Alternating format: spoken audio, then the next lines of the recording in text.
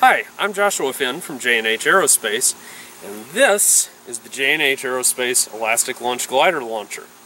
We have two versions of this, one that just has the handle and the aiming protractors, which, by the way, have bubble levels on them, so that you can get the proper launch angle for your glider. The deluxe version is a sort of hands-free launching mechanism. So the way it works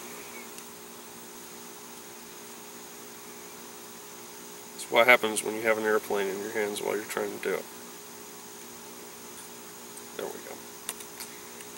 So we load the rubber in, load the glider in place.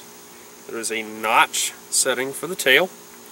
And this notch setting, this requires you to have, if you're buying one of our gliders, you will have this little carbon alignment pin skid back here, but we'll also have those available so that you can purchase them for other manufacturers' gliders if you want to use a Guru glider or Freedom Flight or Retro RC or what have you.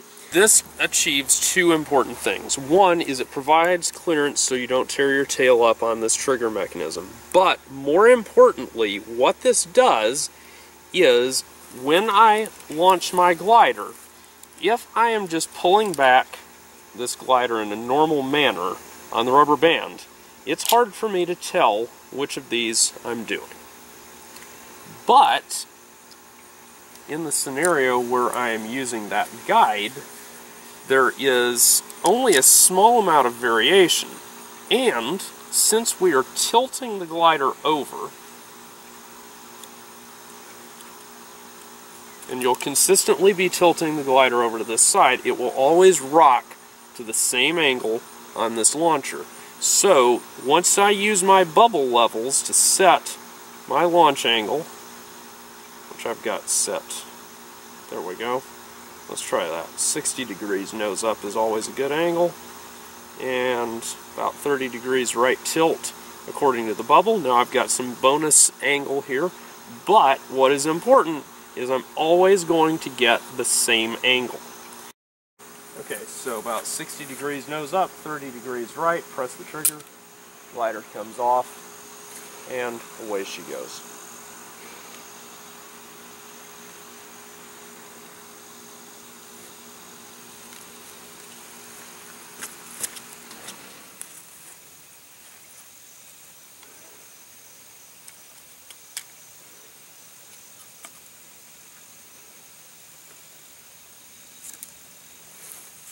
Now I have the ability to have my teammate call out that I'm on the right angles and have it the same every time, and then once everything is just right, once nothing is in, no other planes are in the way, I simply press the trigger and off my plane goes into a smooth, happy glide.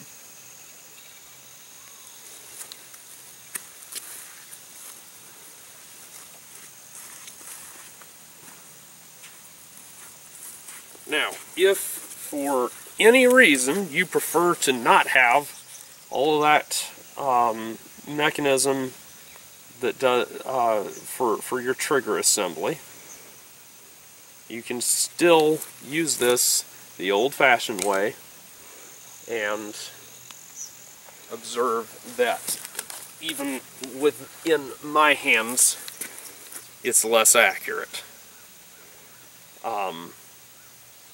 Obviously, I wasn't looking at my bubble levels and whatnot. So, let's try that again. There we go. A little better.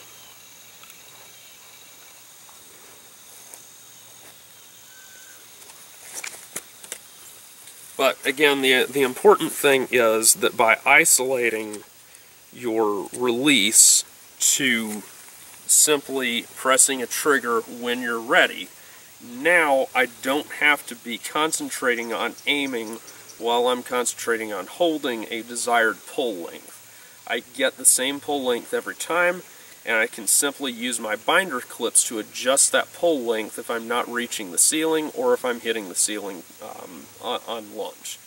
Because all of these parts are removable.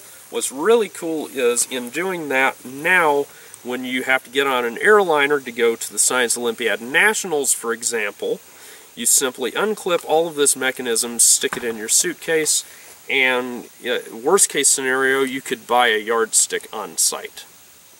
So, I'm Josh Finn from J&H Aerospace. This is the J&H Aerospace glider launcher. We'll see you later. Hi, I'm Josh Finn. This is Hope. We are J&H Aerospace. If you like this video, hit the like button. Also, how about subscribe to our channel and check out jhaerospace.com for new free flight products and all of the tooling that you'll need to build them. Thanks for watching.